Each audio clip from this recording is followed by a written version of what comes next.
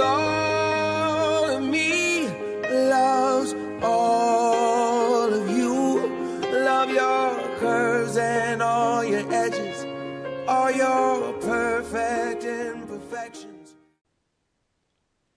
So next up we're going to look at solubility curves, and solubility curves are basically just a line or curve that shows the relationship between the temperature of a solution or a solvent and the amount of solute that can dissolve into it. So the relationship between temperature and solubility. Here temperature would be considered to be our independent variable because it's what you can control and adjust, and then the solubility of the substance or the solute would be considered your dependent variable because it's what's changing as a result. So as you adjust the temperature of the water, for example, you can dissolve more or less of a given solute into it based on that temperature change. That's what solubility curves show. The one that you see here is the same one that I've given you a copy of, or will soon give you a copy of to work with in class if you don't have it already. And it's the one I'll refer to that go with the problems that you'll be working on to practice solubility curves and kind of understand how they work and what they're good for over the next day or two in class as well.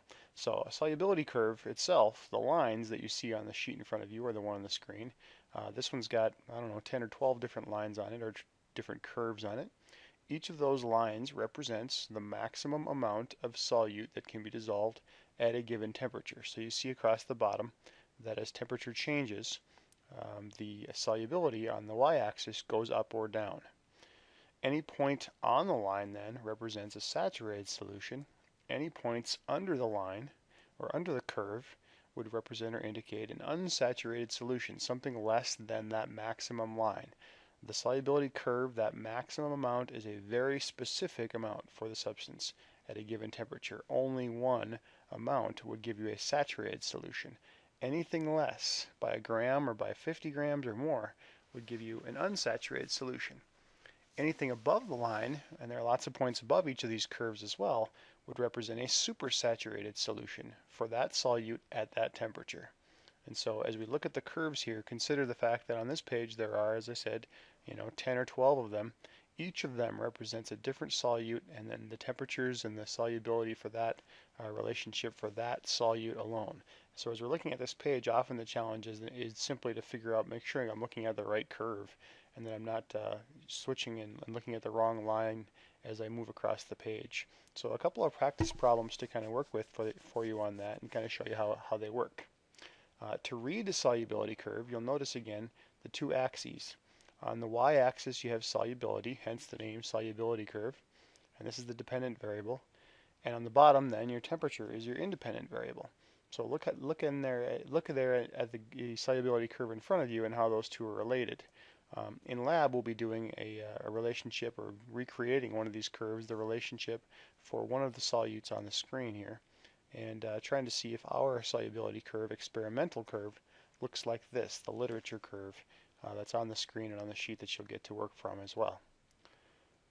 What I've done here is highlighted one of the solubility curves. In this example, I've highlighted the curve for ammonium chloride. And we're going to look first at question number 1 on your practice page. So problem number 1 asks, to determine the solution's saturation if you have 50 grams of ammonium chloride dissolved at 50 degrees Celsius. And again, on each of these questions, you should assume that we're talking about 100 grams of water unless something else is mentioned.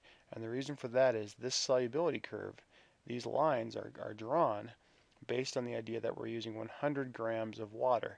Any more than that, and this curve can't be used directly, or any less than that, and we can't use it directly either. So we're assuming that we're using 100 grams of water as the instructions on that sheet say as well.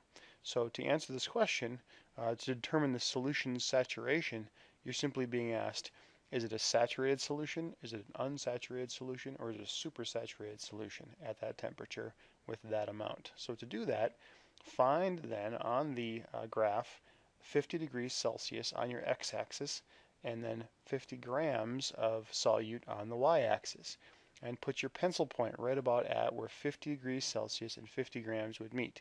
The green arrow here is pointing to that spot on this particular example or on this question. And then since this question is asking about ammonium chloride, you'll want to find the solubility curve for that solute. And again, I've made it red here on the screen so that you can see it a bit easier. Otherwise, you'd have to look at your sheet and make sure you're following along and looking at the curve for NH4Cl. And then it's a simple question of, is the arrow pointing to, or is your pencil point above, below, or on the solubility curve? As we look at this example, you can see the green arrow is pointing to the place where 50 and 50, 50 degrees and 50 grams meet, and it's right on the curve for ammonium chloride. So that would represent a saturated solution, because the line itself, again, represents a saturated solution at any temperature along that line. You can tell that for ammonium chloride, that as the temperature goes up, it takes more and more of that solute to stay saturated, to stay on the line. And as you cool the water, it takes less and less. Way over here on the end of that curve, if water was nearly freezing cold, you could only dissolve about 28 grams.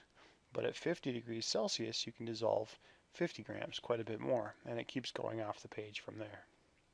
Another example problem is number 15, a little further down the sheet. It asks you there, to prepare a saturated solution, how much would you need? And specifically on question 15, it's asking to prepare a saturated solution of sulfur dioxide, which is a gas, at 20 degrees Celsius, how much SO2 would you need to dissolve?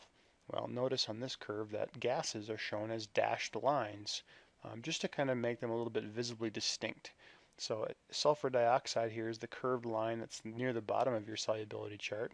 And to answer question 15, to make a saturated solution, we go over to 20 degrees Celsius, which is the temperature that it mentions. And so go over to 20 degrees Celsius on your x-axis, and then go up, straight up, until you hit the curve for sulfur dioxide, which is kind of curving right through here, right? So go up at 20 degrees Celsius till you bump into that curve, and then read straight across to your y-axis on this side. Somewhere just above 10 is where that meets the curve. And so we would say that approximately, maybe you read that as about 11 or 12 grams of SO2 would be needed at 20 degrees Celsius to make a saturated solution. So for saturation, again, remember, that's the line itself. The line represents a saturated solution. So to make a saturated solution, that's how much you'd need to dissolve at 20 degrees, about 11 or 12 grams. And so for any of these, you would go to the temperature that the question asks on that second set of questions, go to the temperature, go up until you bump into the curve for the solute in question, and in this example it was SO2, and then go straight across to the left until you come across the y-axis and read that amount off the y-axis. So those solubilities are in grams, and the temperatures on this particular example I was in Celsius. Notice the temperatures on here range from 0 to 100 degrees Celsius, and we're talking about water as our solvent. So since water would exist as a liquid between 0 and 100 degrees Celsius, it makes sense that that would be the temperature range that we'd actually consider for water. Anything colder than that, you'd be trying to dissolve something into ice, which doesn't work very well, or anything above 100 Celsius, and you'd be trying to dissolve it into steam, which doesn't work either. So we keep water between 0 and 100 degrees when we want to use it as a solvent, and it'll exist as a liquid and let us do that. One other kind of question on here is question number 11. It asks what kind of solution, again saturated, unsaturated, or supersaturated, would exist, or would contain rather, 80 grams of KCl in 175 grams of water. Notice on questions 11 and 12, you're given a quantity of water that is not 100 degrees, or I'm sorry, 100 grams of water. So we can't use the solubility curve immediately as it is. We have to adjust this quantity to use the solubility curve to answer the question. Since the amount of water given in this question is not 100 grams, it's 175, we first have to use a ratio to adjust it to get to 100 grams. In other words, sure, this question is using 175 grams of water. How much KCl would that be equivalent if we shrunk that down from 175 to 100? So we set up a ratio that looks kind of like this. You're given in this question 80 grams of KCl dissolved in, or per, 175 grams of water. So I set up a ratio there, 80 grams of KCl over 175 grams of water. And I set that equal to, if I were to use 100 grams of water, how much KCl would that be? So we're more or less shrinking this recipe down from 175 grams of water down to 100 grams of water.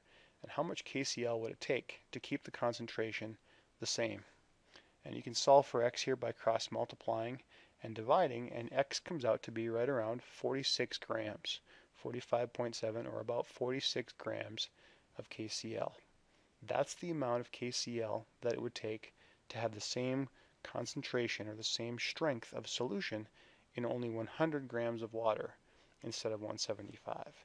Now you can go to the solubility curve, as the question asks, okay, and figure out at 60 degrees Celsius what kind of solution you would have. So you'd go now to 60 degrees Celsius and at 46 grams of KCl and read off your solubility curve the type of solution that it would be. I'll let you answer number 11 and we'll take a look at it in class after you've had a chance to consider that. So again, go to 60 degrees Celsius, go up to 46 grams, and then find the curve for KCl. Are you on the curve, below the curve, or above the curve? And then what type of solution do you have? Remember, on the curve is a saturated solution, below the curve is an unsaturated solution, and anytime you're above the curve, it's a supersaturated solution. We'll go through a few more examples in class and take some time to let you work and ask some questions on some of the trickier ones. But in the meantime, start working on especially those first two sections. Questions 1 through 10 are very straightforward. You don't need to do any ratios or anything. Just look up the temperature and the grams of solute, and then make sure you're looking at the right curve so that we know we're talking about the right solute. And are you on, above, or below the curve? And then on 11 through 15, it's simply a matter of going to the temperature that's asked in the question, going up until you bump into that solute's curve, and then going across to the left and reading off the mass of solute at that temperature, where that goes up and across to the solute curve that you're asked for in the question, as we went through here in number 15. So we'll talk about more of those in class. In the meantime, give a few a try, and the questions that come afterwards in the bottom section of the sheet are fairly straightforward too, but again, we'll have some work time in class to take some questions on those too. Good luck.